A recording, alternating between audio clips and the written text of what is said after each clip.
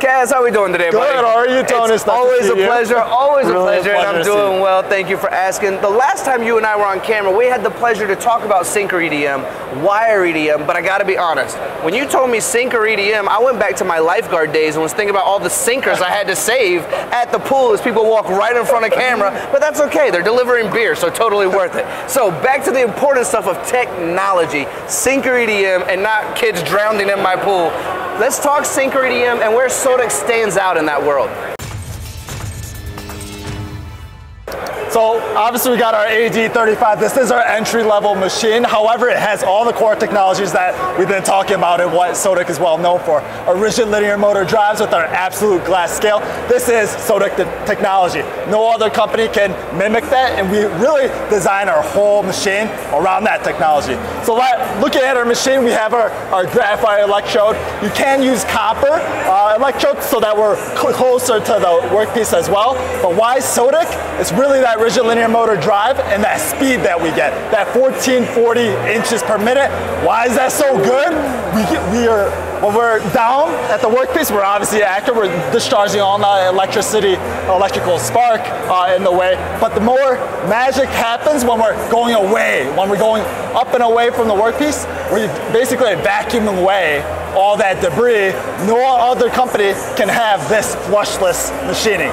A lot of benefits to that as well. The wear for your electrode is really minimal compared to all the other machines out in the market.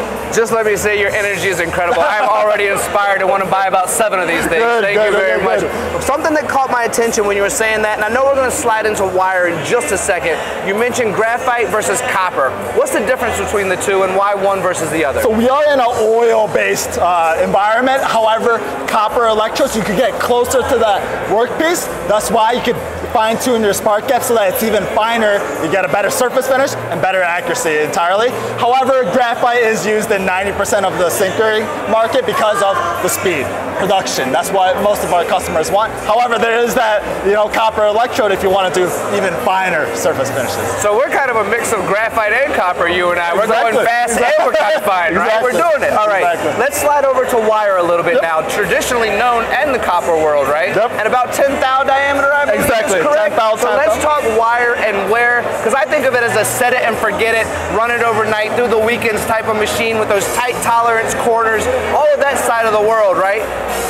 Where do you bring it into the world of Mexico? Because you and I are standing in Quito right now with your partner at Pro Technique. You can't beat rigid linear motor drives again with absolute glass scale. We got the ALN over there with our TH comp, so it does move our our rigid linear motor drives. Micro adjustments so that it's truly in the right location. And 2, iGroove Plus. We gotta be rotating the wire. You wanna use a different piece of the wire as we're traveling down the workpiece. You really have to.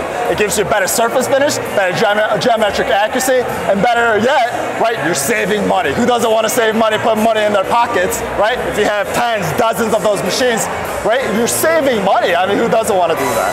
Kaz, you're right. Let me just look at the camera real quick and say, guys, Kaz is spot on. When we're thinking about investing in quality technology that may or may not cost you more up front, think about that money you're putting in your pocket through the years as you continue to invest in yourself and your company. The future of your company and your employees rely on those investments, and that's where Sodick comes into play. So I have to say it like that. Okay, let's slide a little bit into the world of milling. Sodick is great milling machines as well. In fact, I was just in California where my lips were equally as dry as they are right now in Querétaro, and I had the greatest technology interview with Kingston.